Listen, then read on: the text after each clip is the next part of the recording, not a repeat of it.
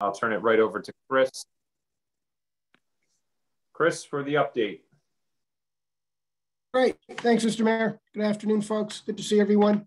I think Mike's going to bring the meeting packet up momentarily, and we'll just hit some of the highlights here for you and get you on your way. We did want to catch you up on a couple of data points and what's been going on in the markets the last couple of months, which, as you've probably all read, is a little bit different than what much of the year has been. And we'll talk to those reasons why just momentarily when Mike's got the deck up. We do have a couple of, I think, Mike, in this deck's a little different than the earlier two meetings because we have a little bit of governance content for the pension for the town, just for the committee to see. So I think if you jump to page 6, Mike, in this deck, on the lower right-hand corner, exactly.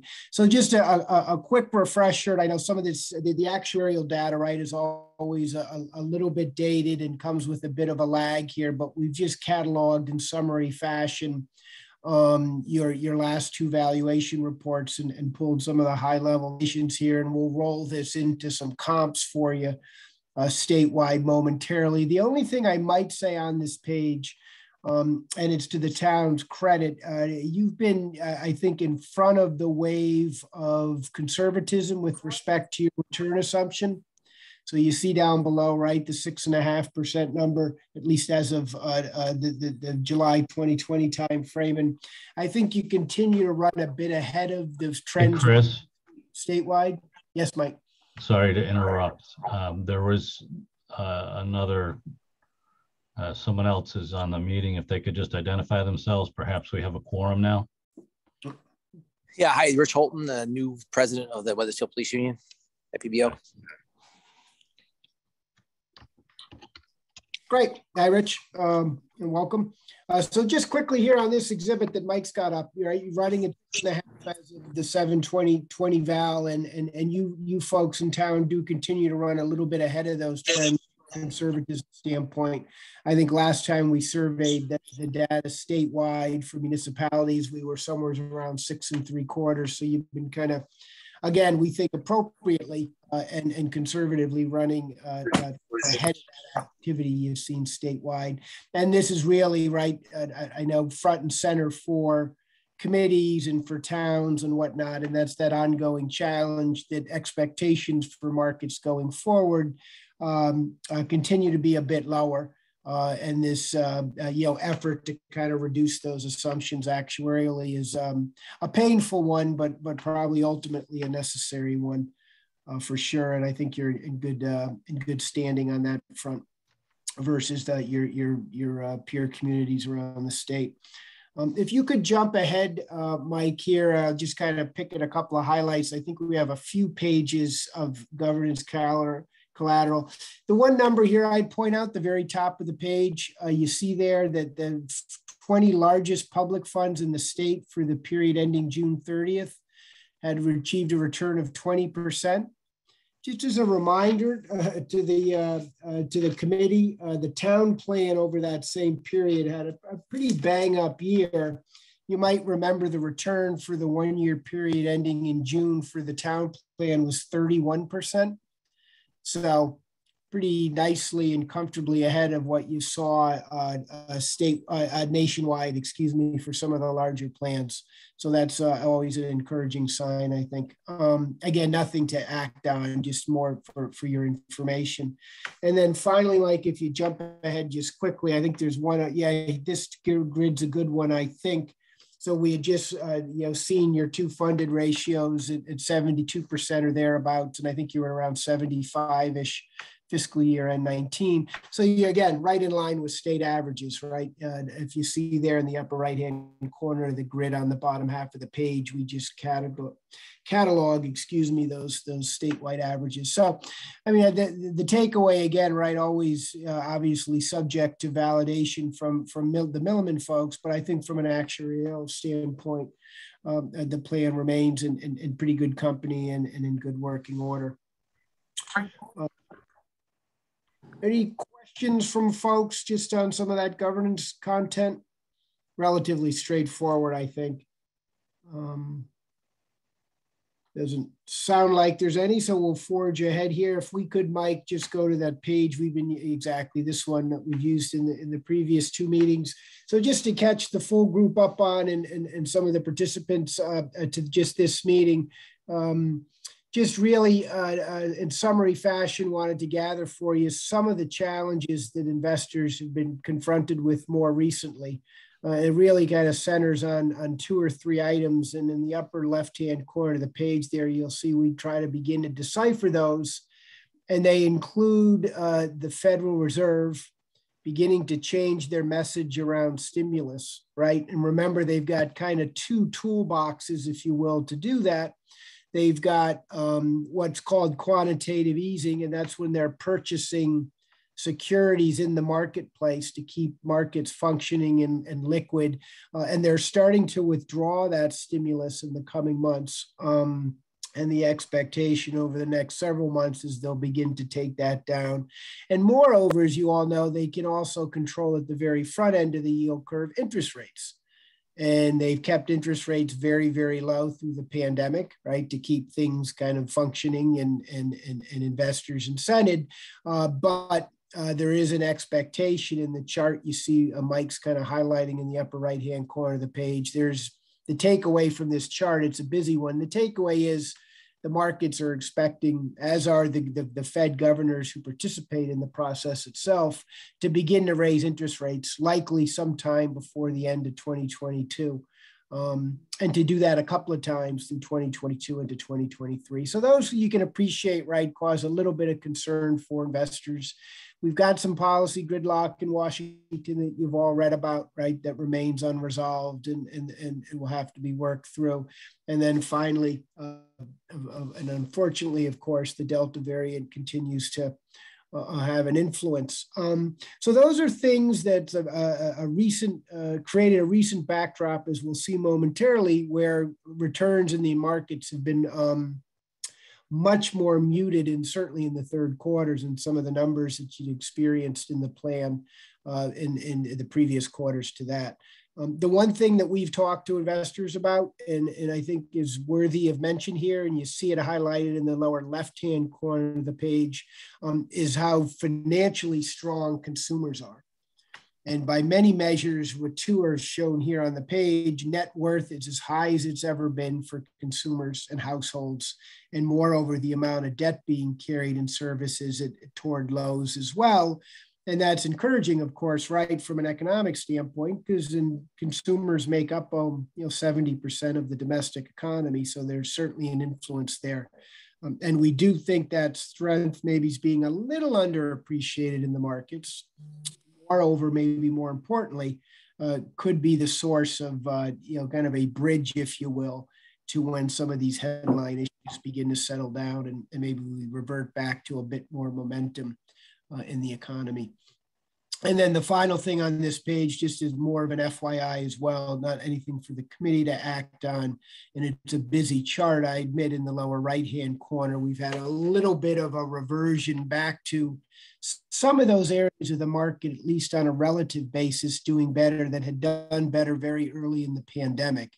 And if you can see there kind of with the blue emboldened charts, growth names, large cap names, US names outperforming their counterparts, if you will, across those segments of the markets. And again, just something to be mindful of. The portfolio that you have in place covers all these different areas, as you know, from a diversification standpoint. And so you're getting that participation from those good performing sectors, but it has been fluctuating a little bit in terms of source.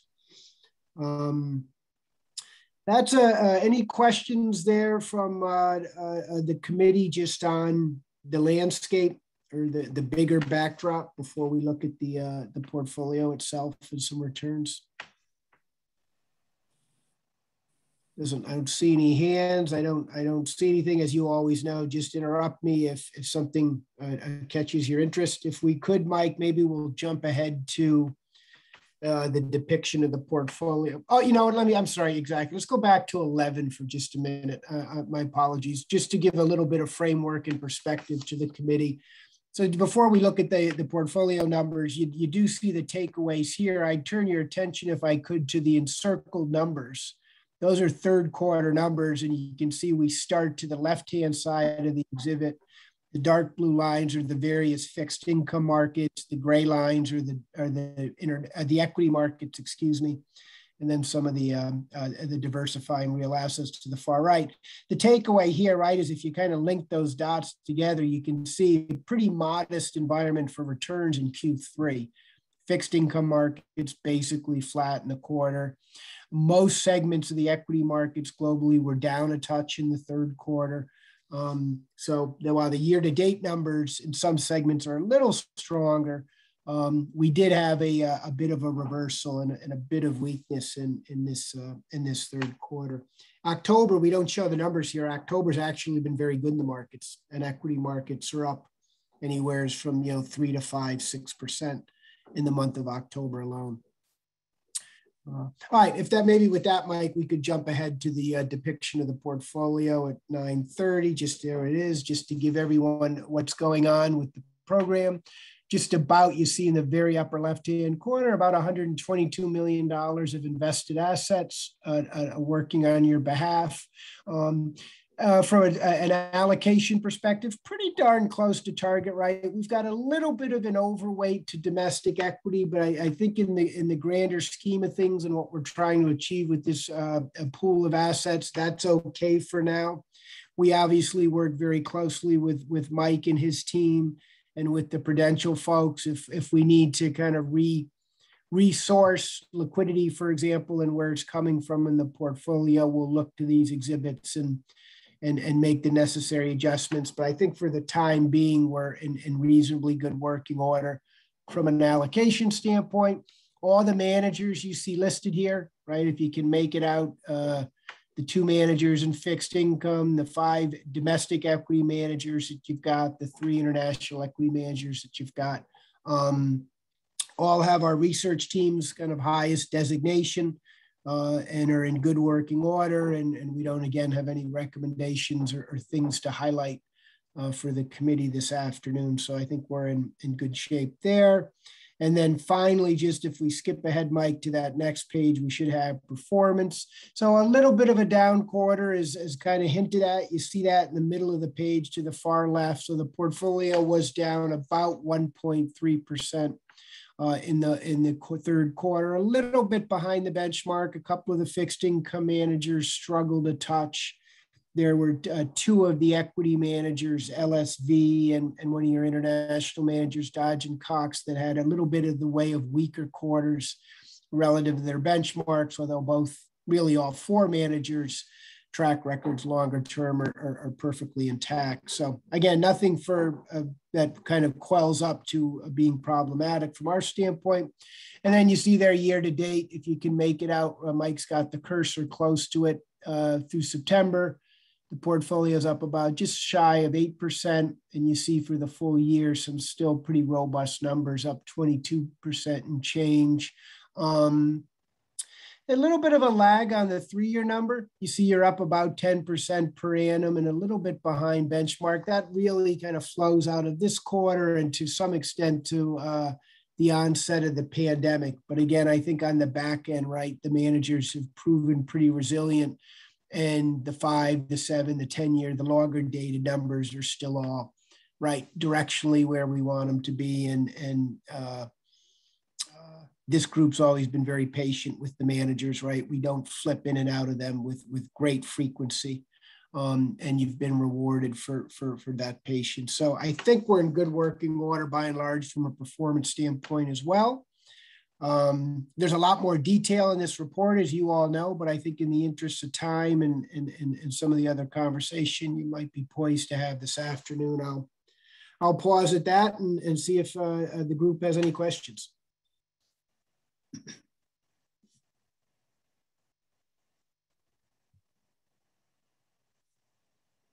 It doesn't sound like it, Mr. Mayor, so I'll go on mute and wait further direction.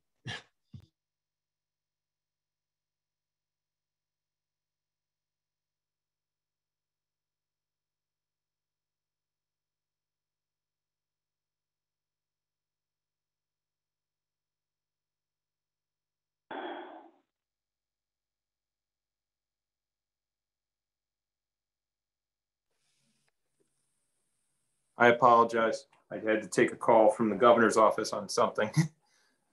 Back and forth. Now, Mike, with the full quorum, do we want to go back? Any questions for Chris actually first beforehand?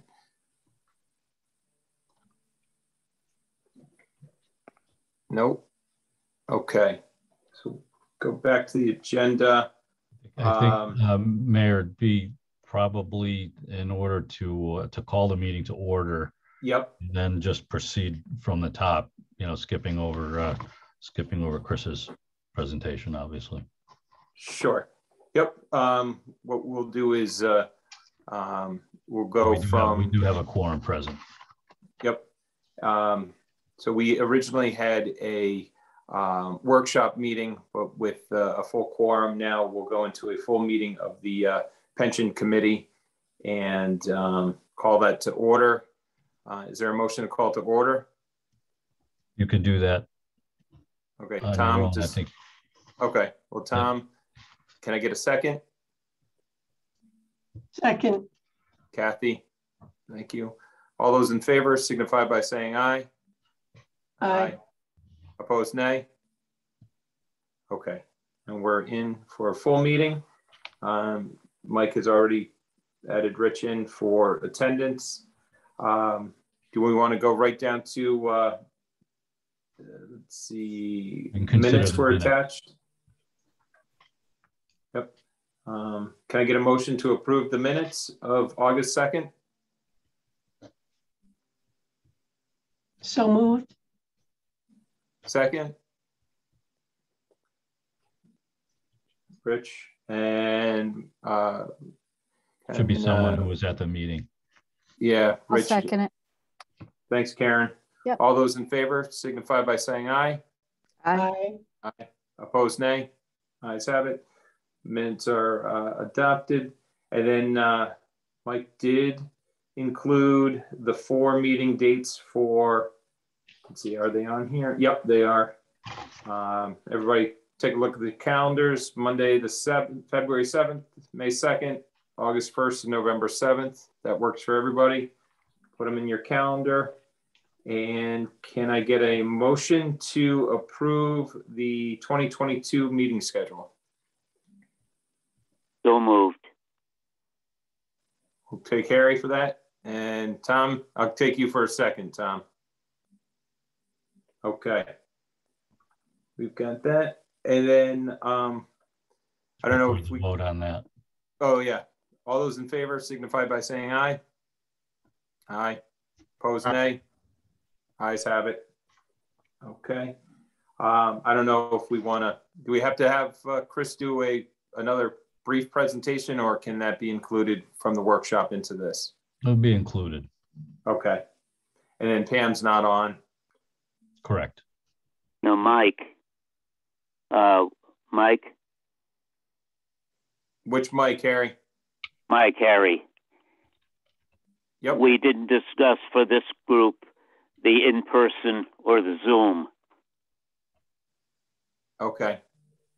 Yes. And to be consistent with the first 2 meetings, the trust and the firefighters, I believe it should be in person. Okay. Thanks, Harry. Anybody have a problem with those 4 meetings in 2022 in person? Nope. Good. God willing, with everybody's hard work, Anthony and Karen, you guys can take care of us and we'll be in person, no problem, right? Yes, sir. Okay.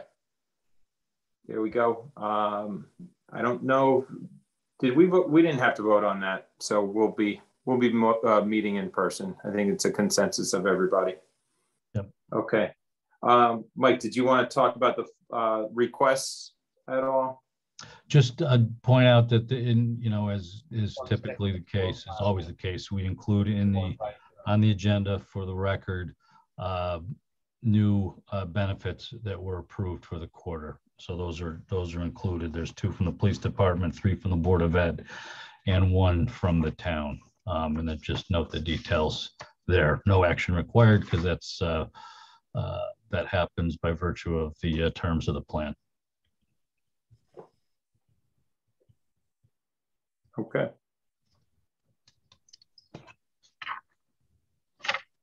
Any old business at all, Mike? None that I'm aware of. Okay. Does anybody have any questions for either Chris, the committee, or Mike?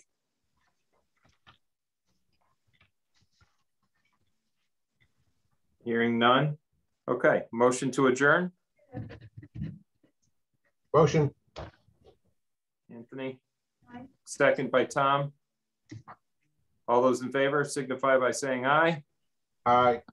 Aye. Opposed, nay. Ayes have it. Okay. Thank you, guys. Thank Thank you. you. Have a good night. Hi, folks. Take care.